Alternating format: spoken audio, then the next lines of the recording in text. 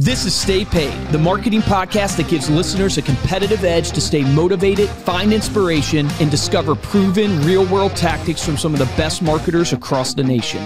Welcome to another episode of Stay Paid. I'm Joshua Stike. And I'm Luke Acree. And last week we talked about, or not last week, 2 weeks ago, because we're kind of sticking on this theme of these content themes. We've been kind of talking about this idea of personal branding. So we talked all about how to build a personal brand.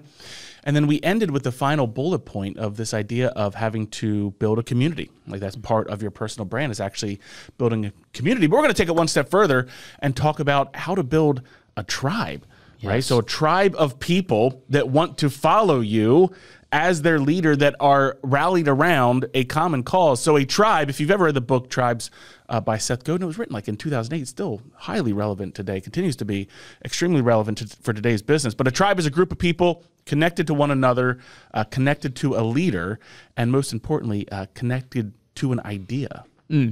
Share a common values, shared idea. Yeah, absolutely. Yeah. So there's the idea of like human beings can't help it. We need to belong. We want to belong to something. So you're going to be in a tribe. You're either part of a tribe today or you're leading a tribe. You can't have a tribe without a leader, and you can't be a leader without a tribe. All that's missing is you and your vision.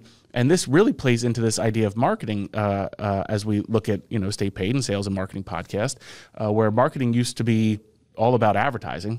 Right, television advertisements. Well, first it was signage, then television advertisements, and even today on social media you have a lot of advertising. But really today is all about engaging with tribes and then delivering those products and services with stories that are spreadable, right? That people actually want to share. It makes so much sense to put the effort into determining, it's what is it? Your vibe attracts your tribe. Yeah. Right. So determining what your tribe is, because that is your brand.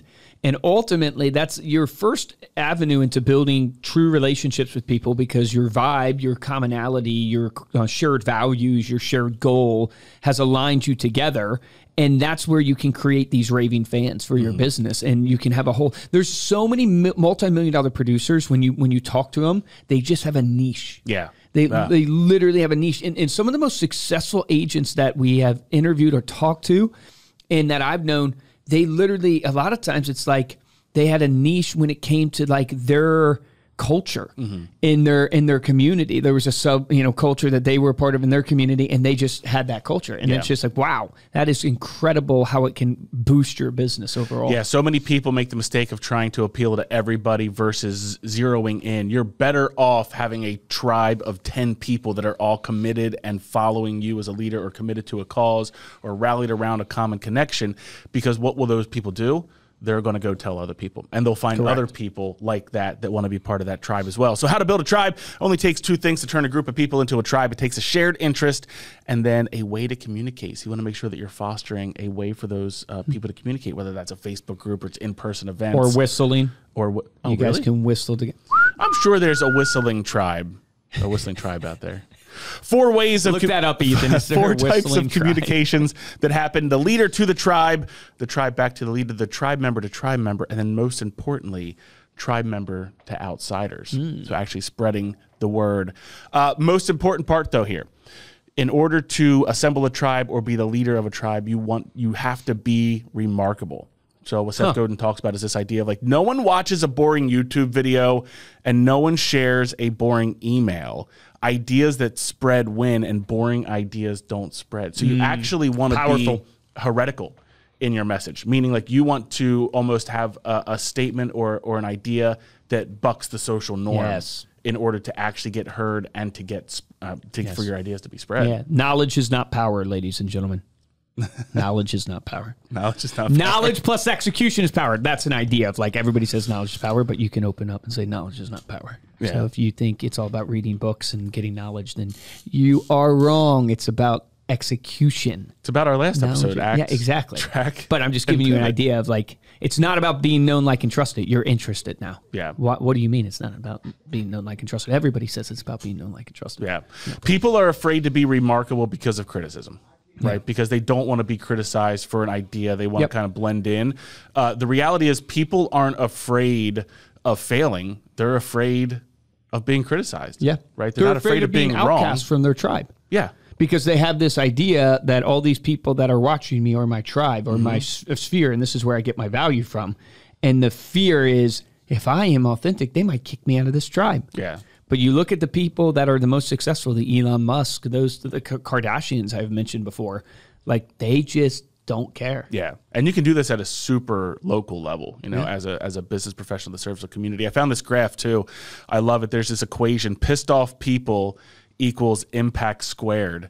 And they start with this graph. If you can picture it, maybe we'll make sure to put it in the show notes. But on the what do you call the up and down, the y-axis? Yeah. On the y-axis, you've got pissed off people going up. On the x-axis, you have your impact going left to right. In the lower left, you've got you watching kittens on YouTube, right? And in the upper right, the most impact, the most pissed off people, you've got famous rock stars, president of Earth. Yeah. And you can be there as well. One of the greatest quotes of Grant Cardone is 50% of the world hates me. That means 50% of the world loves me. Yeah. And both days I get paid. Or you only need 51% to win the presidency. Yeah. Even though that's not true because it's not by popular vote. But the idea there is, you know, hey, look, you can win the presidency with just half the world loving you, or half the nation. We'll talk about a little bit about leadership things. I know you spoke about this earlier this week. Yeah. This idea of Yeah, it was basically, it goes right along with this. John Maxwell is the father of leadership, right? And he talks about leadership as influence. So everybody is a leader because you're all influencing someone, whether it's a friend, a colleague, someone that reports to you, your family. So you have influence over people. How do you know the quality of your leadership? And this plays right into tribes. You know the quality of your leadership by the quality of your followers. So look at your followers. One, do you have any? Because if you don't have any, well, you probably don't have a very good gift of leadership. Even though you have some influence, if nobody's following you, you're not really a leader. But when you look at the followers that are following you, what is the quality of those followers? Where they're at in their life, what they're doing, what they believe in, and that basically signifies to you the quality of your leadership. Yeah. And, you know, John Maxwell has this great quote when he was asked on a podcast where basically they said, hey, you've written all these books, Godfather of Leadership. You look back, what is, you know, some of the most important things, or as you now know what you know, what do you say has done the most impact for you in your life? And he said it was just a simple mantra every single day, waking up and going, today I will add value to people. He goes, today and every day I will add value to people. And he said, my goal every single day was to be a net positive in somebody's life, not a net negative. And he goes, that one simple thing made all the difference, because now the lens by which he saw the world, the lens by which he took his actions, the lens by which he did his content, whatever it is, right? He did it in a way that's like, I just want to add value to people. And it was extremely successful for him. And you look at him as, you know, one of the greatest leaders, and he teaches people how to be great leaders. But I think it's so important, like with your tribe, you know, how are you adding value to your tribe? If you want to be a remarkable leader, you need to have ideas and values that actually lift the people up that are within your tribe. That's why people will follow you. I hate to tell you this, but everybody's a hedonist, which means you're a self-seeker of pleasure. So every single person is out there trying to improve their life. They're part of your tribe because they think they're going to get something out of your tribe. Yeah. And that's not a bad thing. That's every human being. Right. So how do you actually create a tribe that adds value? Yeah. And your tribe will grow. I was the listening, tribes that shrink don't I add was listening value. to a video, I think this morning, where the guy was talking about, you know, we're very strategic in the business decisions that we make, and we're very strategic in where we go to school, or what classes we take as we're getting our career, or if you went and got your license in real estate or insurance. That's all very strategic. But when was the last time you sat down and were strategic about who you're hanging out with? Yeah. Who are your friends? Like, the friends that you have, are they the people that you happen to grow up with? Are they the people that you happen to sit next to at work? Or did you strategically put yourself into a group where people around you you're constantly looking up to?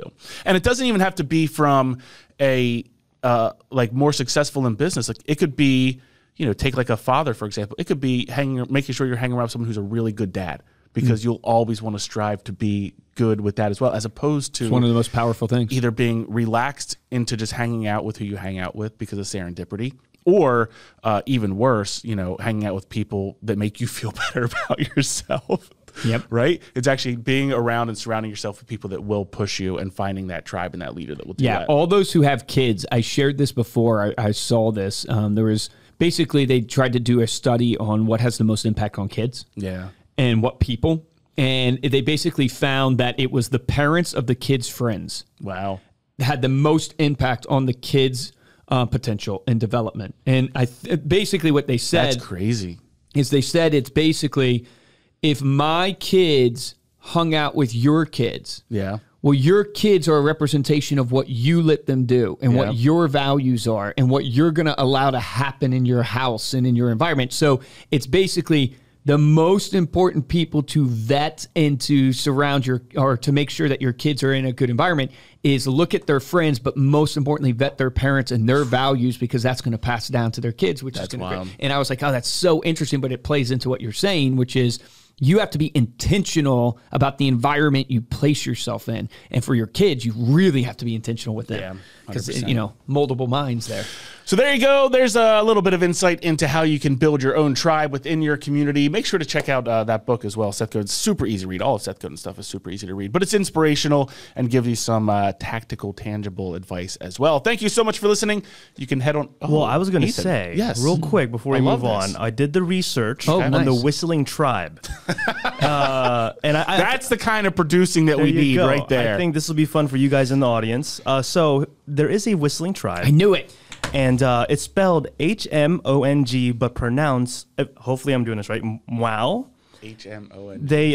So the Mwao are an ethnic group located in East and Southeast Asia, and they communicate through whistling. That's so fantastic. there you go. Okay. Yeah. There we go. We got the Whistling Tribe. I didn't know the whistle. I didn't know for sure whistling. I knew clicking and stuff like that. People, there's a whole language. It's like clicking, but yeah, they live in southern China, Vietnam, and you said knowledge isn't power. Yeah, knowledge isn't power. Knowledge plus execution is power, people. You know why? Because knowing there's a Whistling Tribe does nothing for your life.